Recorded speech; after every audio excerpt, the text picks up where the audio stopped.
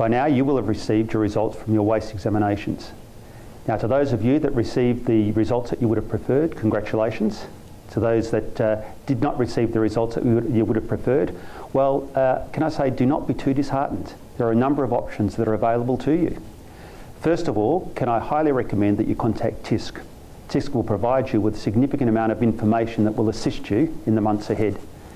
Secondly, you might like to consider going to one of the state training providers or a training pathway. That way you can potentially move into university or continue through your training pathway.